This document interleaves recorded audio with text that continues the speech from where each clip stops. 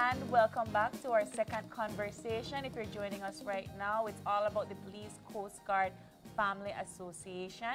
And joining us in studio, we have with us Mrs. Isabel Bennett Moody, who is the Senator and Interim President at the BCGFA. Good morning. Good morning. We also have next to her on her right, Mr. Andrew Moody, the swim coordinator. Mr. Andrew Moody, the swim coordinator. Good morning. Good morning. And Mr. Elton Bennett, the commandant. Good morning. So, the Belize Coast Guard Family Association, why did you think this initiative was necessary? Yeah, so the Coast Guard has been in existence for 18 years now, moving on to 19 years. We've achieved a whole lot. Operational, we have developed the organization as well. But there's a missing component that we've realized only of recent, over the past couple of years. We do realize that we weren't doing enough in terms of providing welfare services for our enlisted.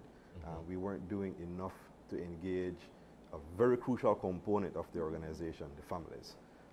When we look back at our Coast Guard strategy, a lot of it was operational and organizational, but that missing component sort of limited us in what we would be able to achieve in a broader spectrum of administration and welfare.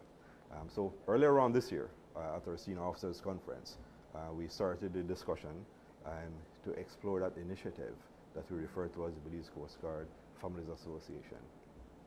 And that comes with a lot of exciting opportunities to broaden the scope and horizon of the Belize Coast Guard. So that's where we are in our initial stages, and I'll ask Senator Isabel Bennett Moody to expand a little bit more on those programs. Good morning, and thank you for having us. Commandant did an excellent job in giving us the historic background of the Coast Guard. Last year we had an initiative that we did in collaboration with the police department that was swimming, and that was the first session that we had. And in observing that, I shared with him, I said the importance of having to look after our own children in terms of the sailors. And so we got our heads together and we decided on the Family Association. And at this point, strategically, we're moving towards implementation of an administrative body. And that will include what we refer to as a national executive. And I always share that just as BNTU, just as the Nurses Association, there's a national executive, and there will be branches in every district as well as the keys in order for us to be able to impact the families of all our sailors from the length and breadth of our country. So that is the structure that we're actually moving towards. And in November, the official executive will be presented to the nation. As it is right now, I serve as the interim president. Yeah. What has been the reception from the sailors and their families in terms of this particular initiative? Well, it has been really good. I'm on the ground. I've been doing consultation with the sailors. I am poised to do another session on Wednesday of this week, really. The feedback is that, there's a lot of questions. How is it going to be? How is it going to be financed? What are we going to do? And even as the questions are coming in, there are brilliant ideas coming forward. They would text in ideas or they would send emails stating the type of activities that we can do. We can do balls, we can recognize the sailor, we can do educational sessions on how to establish businesses and stuff like that. So the gamut is wide. So as we continue to hear from all sailors in the different sectors, we will know more and less how fast and how quickly we can actually be on the ground. What would be the benefits that come with being a part of this association? Because not just because you're part of the Coast Guard means you're automatically a part of the association. Actually, we have established it and we thought of it like that because remember now, every sailor have the same commonality. So if you are the wife of a sailor, you will know that he will be out for a couple weeks. Even if you're the husband, your wife will be out for a couple weeks. You're there manning the ship at your home. So we have commonalities. So when we think about how it will be impacting, we think about educational sessions that we can do with the children. This is what daddy does. This is what mommy do at sea.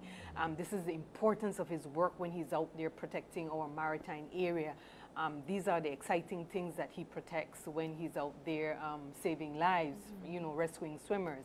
So it's a wide aspect of things again. Just to add to that as well, when it comes to the decision-making aspect of it, of the Coast Guard as an organization, to have that feedback loop from the families is very key in us moving forward. The Families Association will be able to influence, to a great degree, influence the decisions of the organization, what we do in terms of deployment times, in terms of career development for the officers and sailors. So the huge advantage here is to get within the formal decision-making loop of the organization so they can make influence those decision-making. So it's a new initiative, and the sailors are very excited about it. I think there's a lot to be gained by having this association inside the organization. Let's get Andrew in on the conversation here. Talk to us about your role, Andrew, in the association and as a sailor yourself. Okay, so I am the swim coordinator for the program that was birthed through the help of the Family Association. And what I do is I put together a package to give this very vital life skill to young people. And so we first started out helping the police, giving their children this skill. And then now, through the Family Association, we were able to give this program to family members of the Belize Coast Guard. So you're a Coast Guard, your child, your nephew, your niece can come to this program. We had the program for 2 weeks, whereby me and my team, we taught them how to swim from scratch all the way up to being able to swim like a pro, right? And that is my role here, and that is the first program that came out of the Family Association.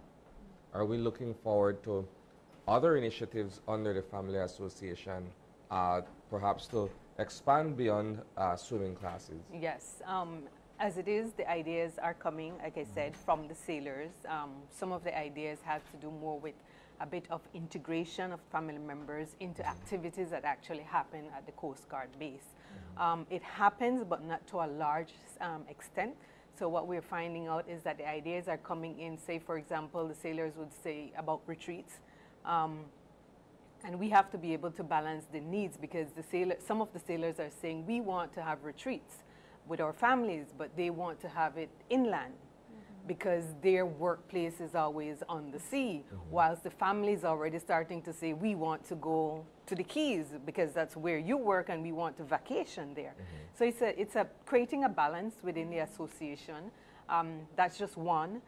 Definitely there's a need for educational exposure to financial literacy. That has been one of the ideas coming forward from the sailors. In addition, they are asking for more social activities in the sense of having to do balls, like what used to happen back in the days. Of course, that's coming from the seniors. But there is still a portion of the sailors that have not been consulted, so the ideas will just keep coming in, most definitely. Are you all collaborating or looking for sponsorship and support from entities outside? And I ask because, for example, you said it yourself, sailors go out to sea for 2-3 weeks with maybe little to no communication with their families, so maybe partner up with Digi to see how, or Smart to see how they can get better reception out there or something, I don't know. Well, I think the Coast Guard has done an excellent job in having internet in most of the areas where our sailors are, so that's a good thing for sure.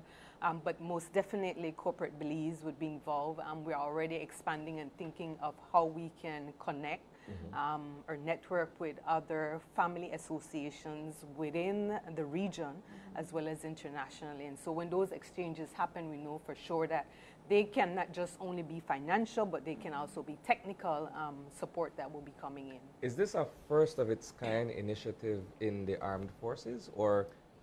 Sorry, go ahead. Not really. The Belize Defense Force has its own Families Association. Okay. We've also been exposed and we've dialogued with some of those professional militaries that we're very familiar with in the United States, the United Kingdom, and even in Mexico as well, to see how their Families Association work. So we're looking at different models, and then we'll be configuring that to suit our needs. Just to go back on those different initiatives, can you imagine the Coast Guard is now 18 years old and we have never had a family's Family day. a family day or a family sports day Yeah. or family activity. Yeah. And we've never done that. So these are just some of the very exciting initiatives that we're looking forward to. Wow. So as you all are continuing to grow, you said that you're having your actual first election in November, October. The launch Launch. of the association, yes, with our full executive on board. Elections will come at a later time because this is Yeah. an interim executive. We're putting in the structure. That is our main responsibility. Thereafter, with all our bylaws, etc., in place, then we'll have official elections. So my task right now is, with the help of Commandant and the sailors, is to put that structure in place. How does this assist the Coast Guard in the longer run? Definitely more involvement, because I always say you have a sailor, but behind that sailor is the sailors, because we as a family support each of them. And so when they're out there doing their best, going beyond and their call of duty, a lot of times we are the ones supporting them. So when the sailor understands that, you know, he or she is being supported or the family is being supported, that will just continue to replicate, and we'll have better servicemen and women in our country. Yeah, it is. In terms of what you would like to see in the future What moving I would forward, like to see? yes. Oh my gosh. I'm seeing an officially established association that will stand side by side, embracing the vision and the mission of the Belize Coast Guard, where families will be totally involved, as Commandant said, in part of the decision making, in helping the sailors to grow professionally as well as personally. And I'm also thinking about the fact that, you know what, we have our sailors, and yes, at 55 they retire, but there is something about having to provide technical skills for them to be able to survive and be of better, life standards, even after retirement.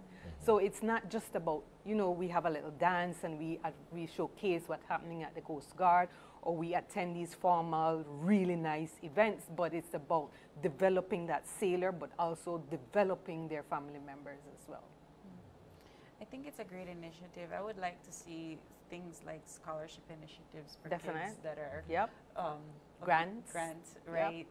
But It gives a softer appearance of the Coast Guard, to be quite honest with you, because it's dawning on me, as you've mentioned, Commandant, that you haven't heard of a family day for Coast Guard.